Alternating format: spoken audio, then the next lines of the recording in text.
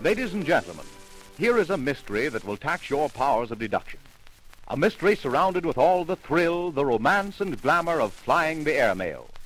Imagine yourself in the role of Irene Delroy, clever girl operative of the Department of Justice, detailed to discover who is responsible for the deliberate wrecking of Transamerican Airlines' fastest airmail ships and the subsequent robbing of each plane after the crash.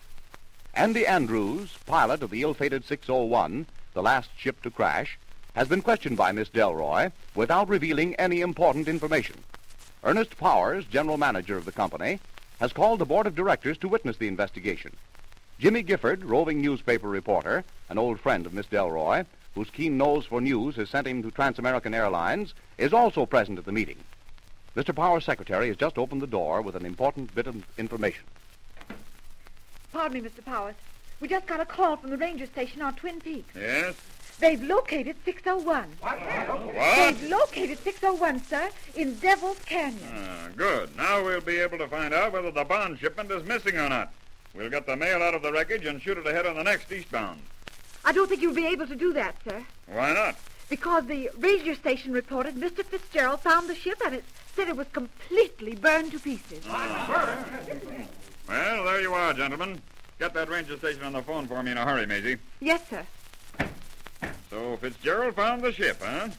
Listen, Miss Delroy, if any part of that shipment is missing, that fellow had something to do with it. And just who is this Fitzgerald? The man I fired not over an hour ago, the mechanic who serviced Andrew's ship before it took off tonight. You say you let him go? Yes, not more than an hour ago. May I ask for what reason? For what reason? Listen, it was Fitzgerald's job to see that 601 took the air in top shape. He failed in that responsibility. I let him go. That's all. We're not going to put up with inefficiency around here. We've lost $80,000 worth of airplanes in less than a month. We're going to have efficiency around here if I have to fire every man in the organization. Bravo! Bravo, Powers! Bravo! That'll be enough out of you, Gifford. As a representative of the press, we've allowed you to remain. One more break out of you, and I'll have you thrown out.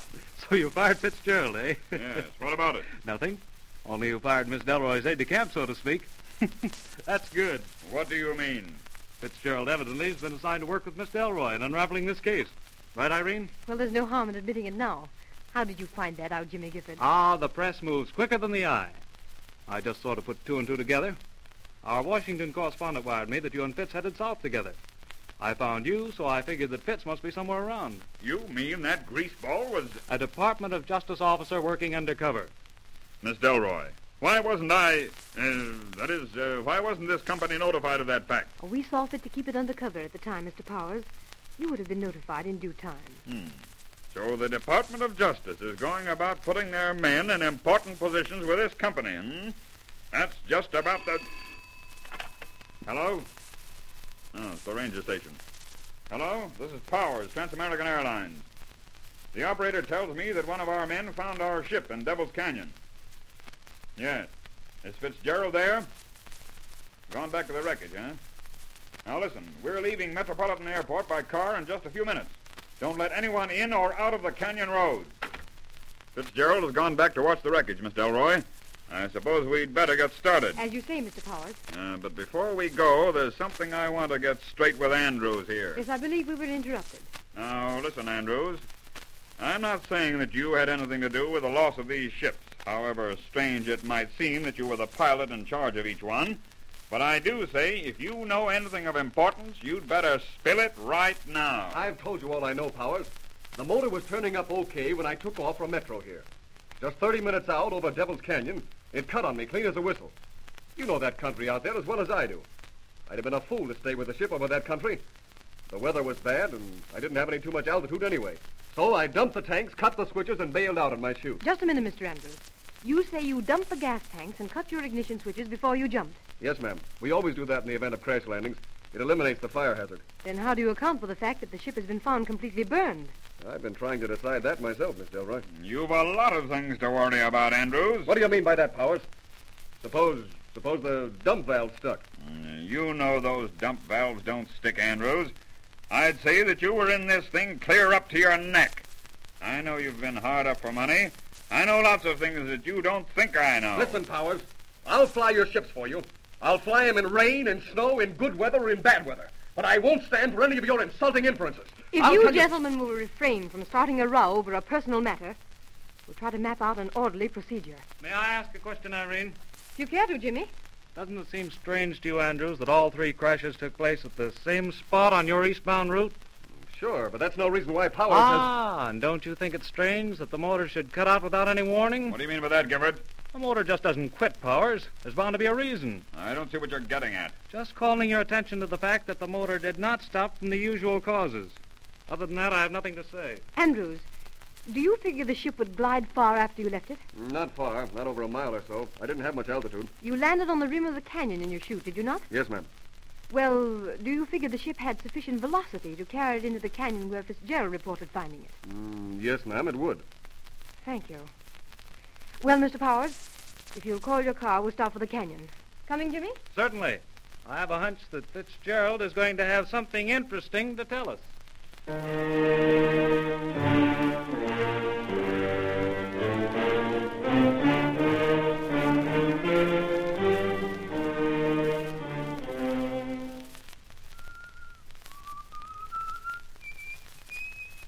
Oh, hello, Miss Delroy. I'd just about given up hope of seeing you and was figured on going back into town. But I thought it best to stay with the wreck until you got here. You did exactly right, Fitz. We don't want anything moved until we've had time for a thorough investigation. Where's the ship? Well, what's left of it's just around this bend, ma'am. It's all burned up. Pretty bad crash. Mail pouches were all destroyed. All of which adds to our little mystery. Gifford! I might have knowed it. A little early on this job, ain't you, Newshound? I believe in getting in on the ground floor of things, Sergeant. Anybody been near the plane since you first found it? Not that I know of. Say, who'd you bring with you? Who's that getting out of the car? Well, you should know the gentleman, Fitz. It's Powers, General Manager of Transamerican. You know him, don't you? Yeah. He fired me last night. Guess he figured you weren't so hot as a grease monkey, Sergeant. How long had you been working before you got the gate? Not long. At least not long enough to find out anything. Hey, where'd Delroy go? Probably ahead to inspect the wreckage. Got any ideas on this case? No, not yet. But you mark my words, somebody's wrecking them ships. I know that motor on this ship tonight was okay for the takeoff. Where'd you learn anything about airplane motors, Fitz? Your last job was at the police department. Well, I learned a little about them during the war. That's why the chief put me on this job with Delroy. Hey, it's some job, too, take it from me. What do you know about this fellow Andrews? Oh, the pilot? He's okay as far as I know. Puts the rest of the ships through on schedule. Got a good record, good flyer. Is there any way for Andrews to know when he's carrying securities or bonds? Well, he could have found out, I reckon. Wouldn't be hard to do. Hey, you don't think this guy maybe is... What do you think, Sergeant? Well, it might bear watching at that. You know it wouldn't be at all difficult to report trouble over the plane radio, cut the switches, and bail out in a parachute. Yeah, but what good would that do him? He couldn't bring those bonds down with him. You don't think he'd try to pull a job like this without help, do you?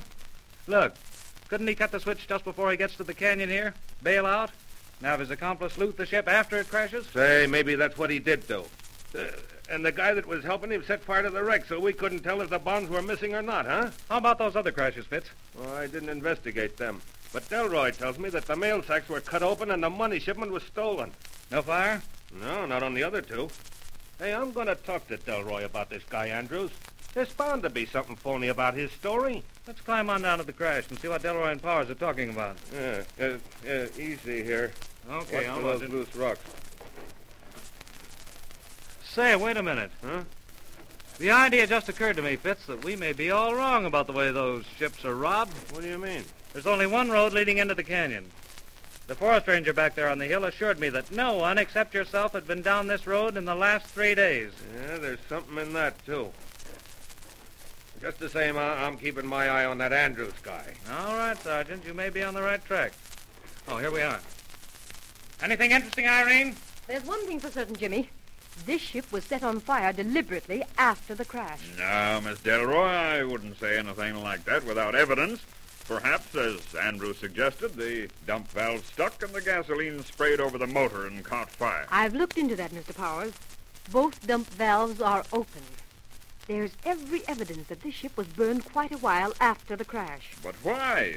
What could be the objective? Well, whoever is responsible for the wrecking and robbing of this ship wanted to destroy all evidence of its robbery. Hey, that's just what Gifford was telling me, ma'am. Jimmy's powers of deduction seem to be working as usual. There's one thing that doesn't ring true, Irene. What's that? Well, it took a lot of gasoline or oil to make this fire.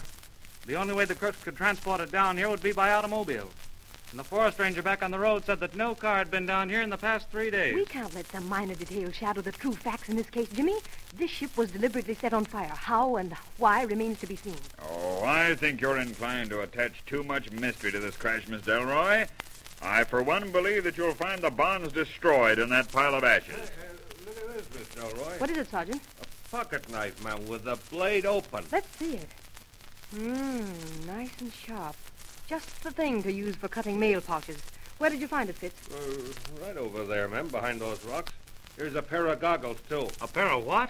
Flying goggles. Look. Here, Sergeant. Mr. Powers, your pilots don't wear goggles flying these fast mails, do they? No, the cockpits are entirely closed. There's no necessity to wear goggles. Well, someone visited this crash last night before the sergeant found it and left these flying glasses and this pocket knife. What's the matter, Powers?